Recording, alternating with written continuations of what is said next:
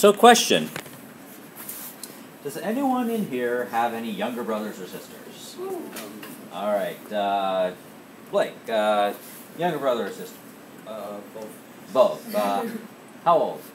Freshman and Freshman. Okay, so freshman sister, brother? sister. Sister. Now, when they were younger, did you ever go to the swing set with them? Yeah. Did you ever push them on the swing? Yeah. Did I ask you this last year? I don't think so. Okay. Hold on 1 second. So, you had a sister. Would you take her to the swings ever? Yeah. Now, when you were, would you consider yourself a nice older brother or a mean older brother? Nice older brother. Nice older brother. So when you went to the swings, what did you do? How do you push the swing? Push. You push and then you walk away and go talk to your Wait friends? until she comes back and then you push again. Ah, you wait till she comes back and then you push again, right? So you say you were nice. Would she say were you nice or mean? I don't know. You don't know. Okay. Well, let's say I say there is a nice way to do the swings and then there's a mean way to do it, the swings. Right? Okay, so what's the nice way? So the nice way is you push and then they go out and then they come back and then when do you push again? Once they're on their way, starting on their way back. Well, after they've gone past their highest point and then you push them again, right? So you go push, forward, back, push, forward, back, push, forward. Is that right? Like that? Oh, sure, absolutely, absolutely, yeah. I mean, if you keep on going hard enough, and then eventually they go around enough. Only on change waves. Yeah. So, what's the mean way? You push them while they're coming back. You push them, and then on the way back, what do? Push them again. BAM! What happens? They fall off the. They fall off, and they fall down, and then they cry. Go Mommy, they pushed me on the swings! And she's like, what? You pushed me! And then they get all angry and all that. Mashed potatoes. Yes. So, and then for the rest of their life, they are angry with you for this incident on the swings.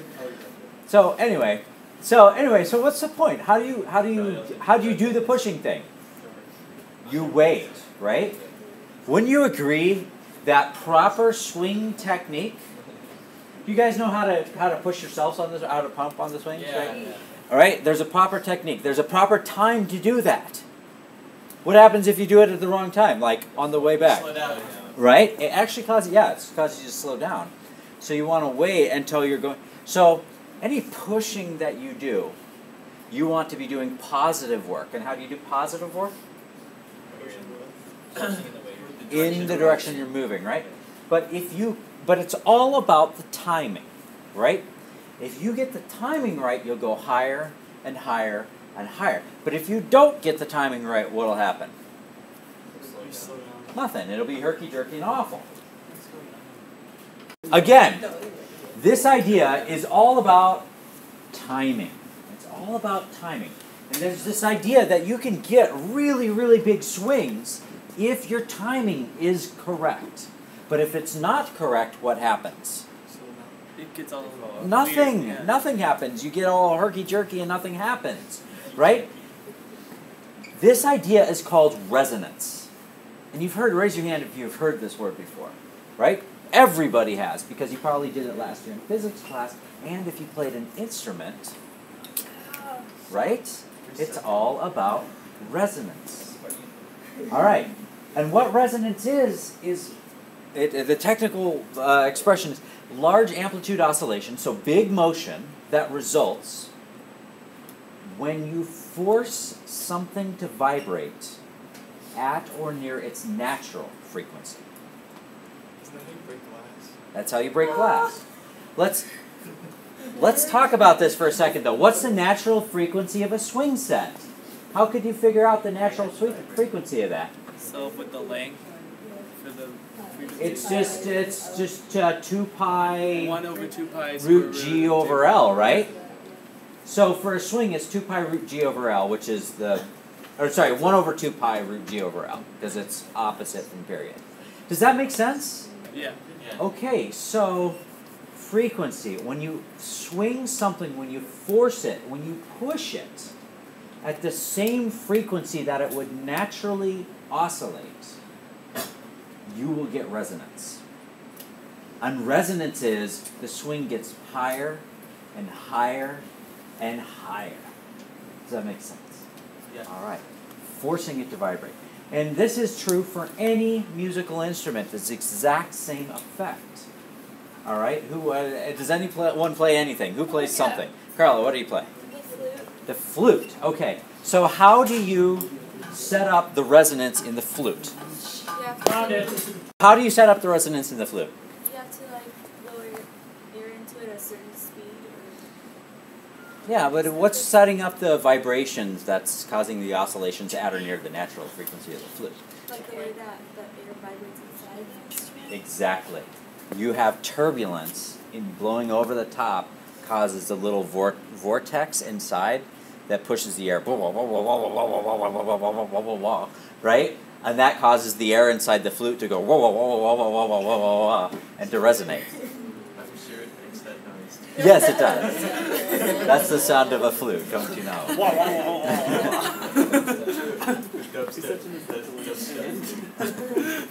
All right, so for a swing, if you had, say, a 2-meter swing, you could figure out the natural frequency.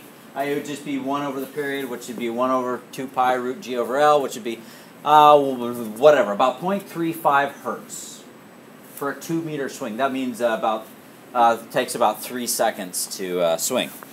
Now, so that's neat. That's resonance. We actually need to. I need to show you fet.colorado.edu simulation called Waves on a String. I'm actually in the process of recreating Waves on a String for iPad right now. It's not ready. I just started this morning, about 7:30 this morning. Waves on a String is one of the best, so I'm going to pull that up on the big screen. So, damping is friction, and it turns out we're not going to talk about waves in this class, but we are going to talk about oscillations and simple harmonic motion, right? So,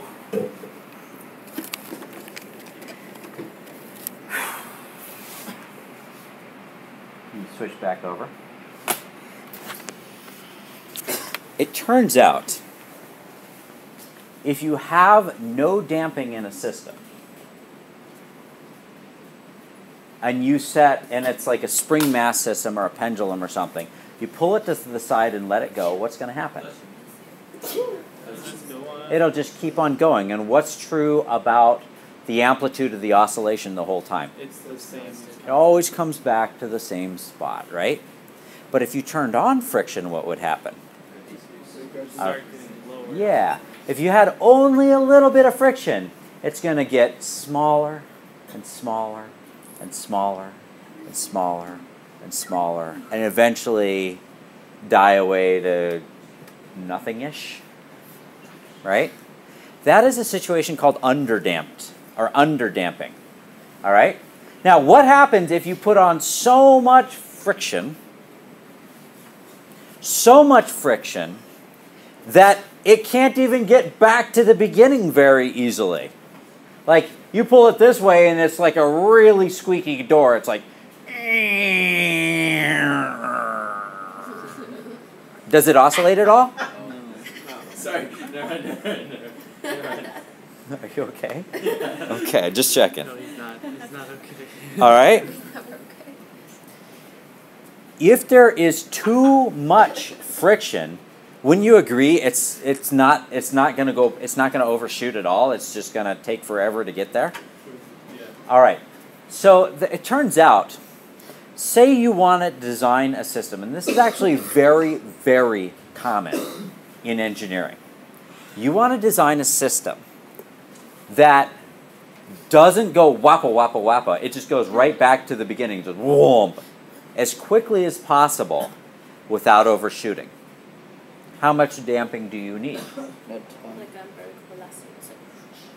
You need just the right amount. You don't want to go past. but you don't want to take forever getting there either. The amount of damping required to do this is called critical damping.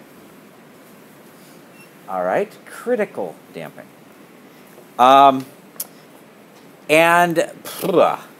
Let's say you're designing a door. I open this door. Does this door automatically close? No, that's a crappy... Oh, it doesn't have a door closer on it. Let's go to one that does automatically close. Wow. What could that use? Critical damping. Could use some damping, right. So this one automatically closes. You see that? Isn't that cool? And like instead of going wham, it's got a door closer on it. Now you don't want that door closer to take too long, right? Because then it's like, okay, waiting for it to close. And also you think of the old school like Western saloon doors. You know what I'm talking about? Yeah. Like he comes in, who's the sheriff in these parts? And the door's going wappa wappa wappa behind him. Yeah. What is that? What kind of damping is that?